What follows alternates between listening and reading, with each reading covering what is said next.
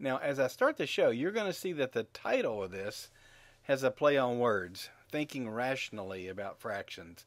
The word irrational in our common language, to some of us it means thinking reasonably. When you act rationally, you act as you should act. You act reasonably. But from a mathematical standpoint, the word rational means a number that can be expressed as a fraction.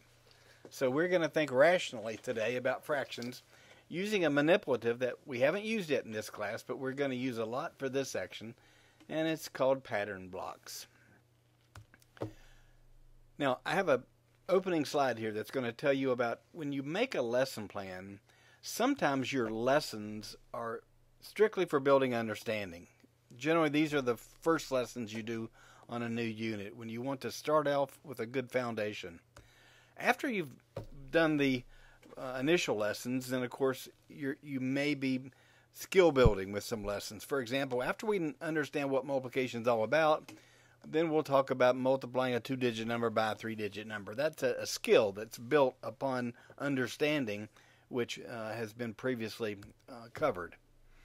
And in some lessons, you strictly build speed, making sure that we can multiply quickly or whatever. But just so that you're fully aware of what this lesson is about, this lesson is strictly about building understanding. In other words, we're going to do lessons with pattern blocks today, and you and I know that kids aren't going to be carrying around pattern blocks in their pockets.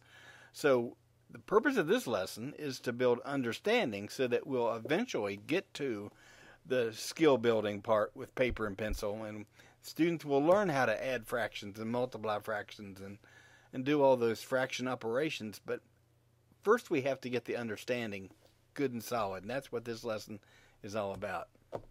So let's meet these pattern blocks.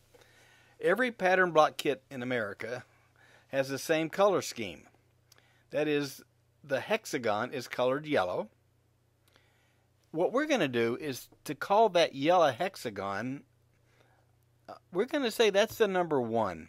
It has value 1. So you should have 2 or 3 of the yellow hexagons. You should have a couple of the red trapezoids as well. And it makes sense that if 2 of these red trapezoids could fit together to form the same shape as that yellow hexagon, then we should call the red trapezoids 1/2. So sure enough, the red trapezoid is going to be called a half. You also have the blue piece, and that blue rhombus is such that if you take 3 of them and put them together in this shape, you can see the yellow hexagon shape again. So 3 of the blue rhombus shapes would make 1 yellow hexagon, so it makes sense that we should call each of those 1/3. And finally, you've got the green triangles. And if you took 6 of the green triangles and arranged them in this shape, you would have the same as a yellow hexagon. So it makes sense that we should define each of those as 1/6. So these are the 4 pieces we're going to work with today. And just as a review, there's a yellow hexagon whose value is 1. There's a red trapezoid whose value is a half. There's a blue rhombus whose value is 1/3, and a green triangle whose value is 1/6. You might notice that today we're not going to be talking about fractions like 1/4 or 1/5 because we don't have pieces in the standard set of pattern blocks that make 1/4 or 1/5. Okay, so now you've met the pattern blocks. Let's move on and talk about what we do with these pattern blocks. Well, first we might have multiple pieces. Here I have 2 of the blue rhombuses. Now, we would say that's 2 of the 1/3. A shortcut way of saying that is that's 2/3.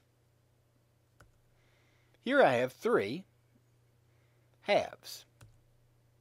And I would write it like 3/2, 3 halves. Here I have 4 green triangles, which would be 4/6.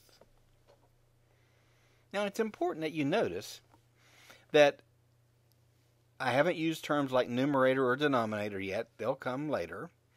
But if we talk about the numerator, which is, of course, the top number, you'll see that the numerator always tells you how many pieces you have. And the denominator always tells you what shape piece you're talking about. So if the denominator is a 3, it's going to be a blue rhombus. If the denominator is a 2, it's going to be a red trapezoid. And if the denominator is a 6, it's going to be a green triangle. So that's multiple pieces. Okay, let's talk about equivalence next. This is something that we certainly want to teach our students about the equivalence of fractions. 2/6. Would you grab 2/6 and put it in front of you, please?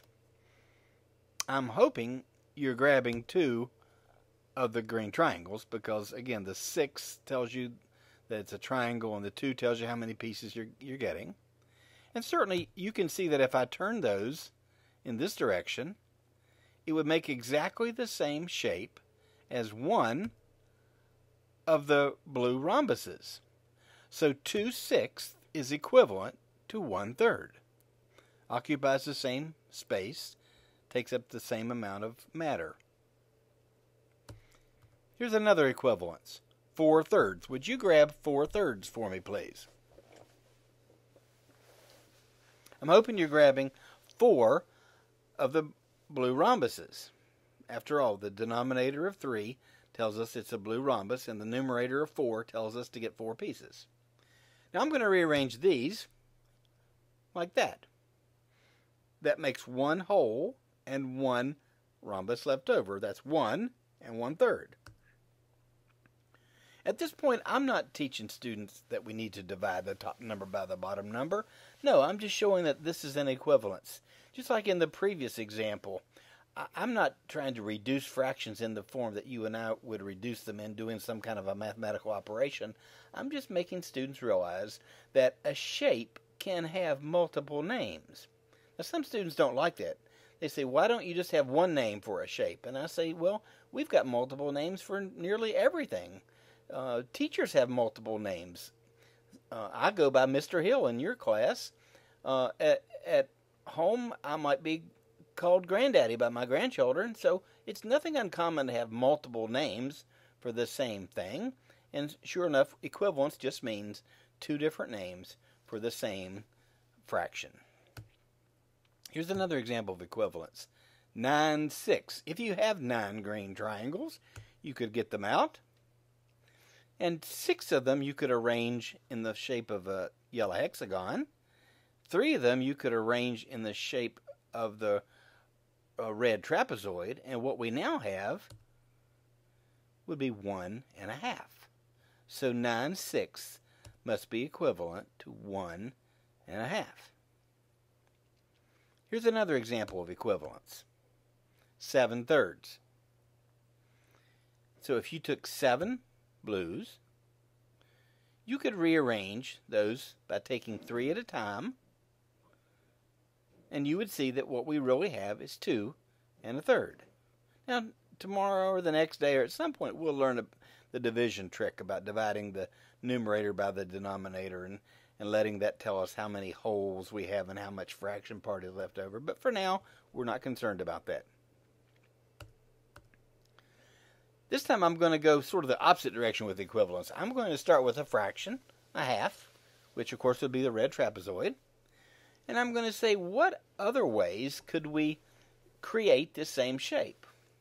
Well, one way I could do it is to use the green triangles. If I divided that red trapezoid in 3 equal parts, you can see that 1/2 would be equivalent to 3/6. Now you might have noticed another equivalence here. Did you notice on this one that I could have said that a half is the same thing as a third plus a sixth? You see how I'm getting that? If I took a blue and a green and put them together, I could make a red. So a third plus a sixth is also equivalent to a half. Here's another example of equivalence. 2/3. Let's start with 2/3. That would be 2 blues. What other pieces could I use to make this same shape? Well, you could use all greens. And if I used all greens, it would take 4 greens. That's 4/6 to make the same shape. You may notice another equivalence to 2/3. Do you see that 2/3 is also equivalent to a half plus a sixth? If you took the bottom part of that shape, which is our red trapezoid, 1/2, and stuck on the green triangle on top of it, a half plus a sixth would also be equivalent to 2/3. Okay, when you're ready, you're going to click on the next video in which we'll start adding fractions.